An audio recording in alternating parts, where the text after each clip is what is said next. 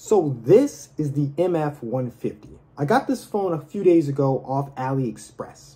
And well, it's built to be rugged. It's built to be dropped, and it's built to stand the test of time. Now the question in this video I want to answer is, how durable is this phone?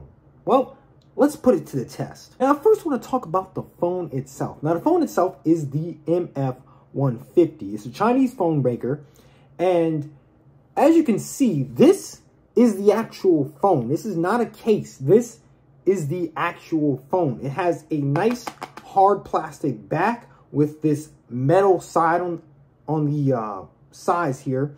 And you can also see on the corners, you've got these rugged bulges that can protect the phone from drops or anything like that. Now, let's talk about the display.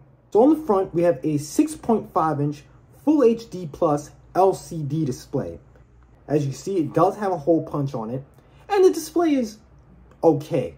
It's not the best display. As you can see, there are some fairly thick bezels on this model, but again, for the price you're paying for this phone, which is about $270 US, it really isn't that bad of a display at all. You do not have any type of notches or anything like that, so all in all, it's a very solid 1080p display. You also get these lights on the back that will glow up for any notifications or calls you might get, which I think is a really cool idea. Just say you have your phone face down on the table and you get a phone call, these will light up, and I think that's a really cool idea. For biometrics, you do get facial recognition and a side-mounted fingerprint scanner on the power button, which is really good.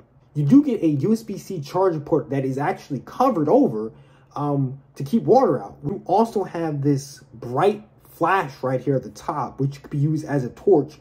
If you go into the phone's tool bag and activate torch, you'll get this very bright light, which would be very helpful for looking in the dark or wherever this phone might be, construction site or wherever. I think that's a very useful feature of this phone. And let's speak software for a minute. This phone has stock Android 12 on it. So there was no bloatware when I started this phone up for the first time. Just simple Google apps, no games, no bloatware, no carrier bloatware, nothing. It was just stock Android, and that's really what you want in a phone like this. I also want to take a quick look at what's in the box here. This is the box for the MF150. You can see it is a big box. So in the box here, you do get the phone right here, but you also get a screen protector in the box. You do get the plastic, wipes to wipe down the screen to put the screen protector on, fast charging brick right here, and your USB-C, braided USB-C charging cable. Alright, so the MF150, here are my final thoughts on this phone. So in my opinion, I think this is a great little phone, cheap, affordable phone. If you want something that's going to be pretty durable to drops and water resistant, so you can go swimming with this phone, you can go rock climbing, whatever you do. This is kind of like, think of this as the Apple Watch Ultra of the watch world. You know what I'm saying?